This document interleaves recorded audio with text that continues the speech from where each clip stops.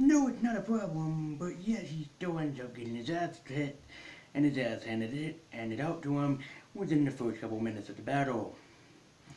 Can't say that I expected that to happen. Hello, all, and welcome to NerdTaku, and I'm your host, Late Universe. In case you're just joining us for the first time and you don't know what NerdTaku is going to be my new weekly series where I delve into the world of anime and appreciate it, discuss it, and basically review it. Non-scripted, of course, just going off of my ideas. And today we're talking about Shout Factory's and Toy Animation's reappearance of Digimon Tri. Digimon Adventures Tri is a six-movie miniseries, you might as well say, where 6 movies combined into one that makes one epic tale of the future of the Digidestined. In case you don't know what Digimon is, or you're not associated with the culture at all, Digimon was an anime that started in the 90s and worked its way pretty much well up into about the 2014, 15 area. And then suddenly started colliding down until 2017 when Digimon Adventures Tri came out. Digimon Adventures Tri is like a Digimon get-together, a reunion. They bring back so many of the original voice cast, they bring back what was like the original animation quality for it. I mean, they just did a great job. So it's been years after we last saw the Digidestined, and everybody's been out on doing their own thing. They're graduating from school now. They have to try to figure out what to do when they graduate school, and lo and behold, there was a new Digimon coming out called Infected Digimon, and of course the first that it's infected is the original Digimon that they fought in the first episode, Kuwagamon. Now when this all happens, when this all happens, at first, being the hero that he is, Tai tried to take the Digimon away from it, but noticing that that's not possible, and so somehow through his spirit, he calls forth Agumon.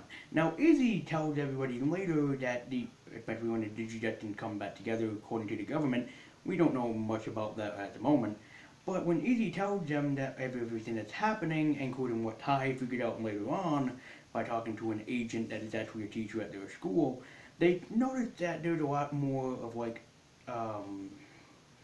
interruptions. There's a lot more different things happening in the world, and that the Digimon aren't coming through the gate like they used to. They're coming out basically through things controlled by the internet. So think ATMs, cash registers, computers, cell phones. They're starting to interfere with all that, and the more interference, the worse off that it is. So, the Digimon try to do everything that they can, and it introduces 3 different characters.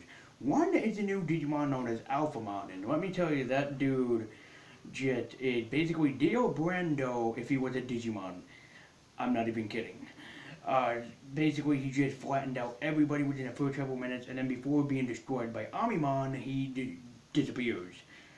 Yeah, it's like, wimp. And then we have 2 new characters introduced to the Digidestined, but who play a bigger role in Digimon Adventures Tri, but as far as I know for the first movie, not much.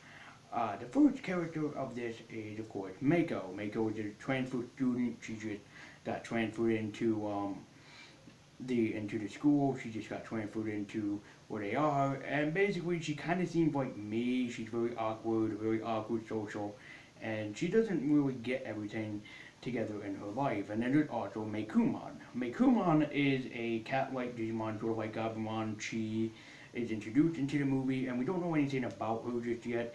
Just that her and Alphamon have sort of like a thing, because she was the Alphamon when he first appeared, and then maybe she's trying to resist him, but she can't in some way. So there's nothing that says it. Also, so far, there had been a few different things that I noticed that is new, and I hope that it gets resolved pretty soon. Izzy has a crush on Mimi has a crush on Iggy, and it's like, aww. It's always a couple that you never think of, And also there is a love triangle going on between Sora, Tai, and Matt, which I think is just adorable. Everything is basically made me smile, the nerdiest smile ever, in this, because the voice actors, all the original voice actors for the Digimon are back. There is some different inclusions in the voice actor territory, but, there is a moment in here where Tai has to evolve Agumon again. And he can't do that because he thought of the consequences that they now have. See, back when the original Digimon happened, there was no consequences, basically. They were in a digital world. They were in a world of basically a make-believe. And in the real world, there are consequences. There are things that happen. There are people who get hurt. So he doesn't take this into consideration until later on in the anime, where he remembers, I have to be a hero, I have to save everybody, but there's so many consequences. And I love that because, especially as a comic book reader, there are so many moments in comic books where the superhero has to stop and remember, oh yeah, I have a destined job to do in protecting people, but I have to put others on the line before myself. And I thought that was beautifully put together. This is a reunion for Digimon fan alike, and also this was put out by Shout Factory. So Shout Factory basically got their hands on every Saban brand, every Saban Entertainment brand, and I always forgot that Saban were the people and the company behind Digimon. Somehow I forgot that down the line. So yeah, they done Shout Entertainment done VR Troopers, Power Rangers, Beetleborgs, and I even think the Knights of Nag, if I'm not mistaken, if anybody remembers that. They probably even done Superhuman Samurai Cyber Squad, and maybe at some point they might do Teenage Mutant Alien Fighters from Beverly Hills. I'm such a nerd, I know. But anyways, this is Digimon Adventures Tri, and so far for the first movie, it's not everything I hoped it would be. If I can be honest, it was slacking in a lot of areas, and this was just, it was great. It was a great anime, don't get me wrong, but there's just so many moments where they're really kind of slacking, and it's kind of like, okay, well, hopefully that by the second movie that they picked up. This movie is slow, I grant you, because it did not pick up until towards the 1 hour mark. And that just goes to show you how slow it is. Even when the Digimon fight Kuwagamon, it ends so quickly and ends so abruptly that you don't get any more Digimon action until towards the end of the movie, which to me kind of sucks because Digimon used to be a show where it used to rely mostly on the Digimon fighting every season, and I've seen every season. But this one just kind of like, we need to have as much exposition as possible so we can get people up to speed, including new viewers, and then we'll give you the Digimon action. Oh, Digimon Adventure Tri, you better be good to me. I swear. I still have 5 more movies to watch, so grant me, children. It's a lot like JoJo in a way because it's basically just like one arc that came off of another arc, basically. Because you know how Stardust Crusaders is an arc toward Diamond is Unbreakable? Yeah, this kind of feels that same way, that it's sort of like, it's kind of the same thing. This is Stardust Crusaders going into Diamond and Unbreakable. We get a lot of more of the cast. I know that a lot of JoJo line branch off into each other.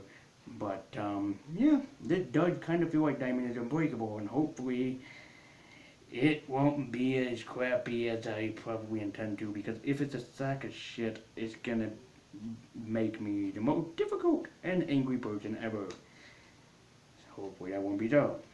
So anyway, thank you guys so much for watching. Be sure to like, comment, and subscribe. And thank you for watching this episode of NerdTaku. Remember that I do a new review every Monday, so be sure to stay tuned for that. But anyways, again, thank you guys so much for watching, and I hope you see you next time on the next installment of NerdTaku.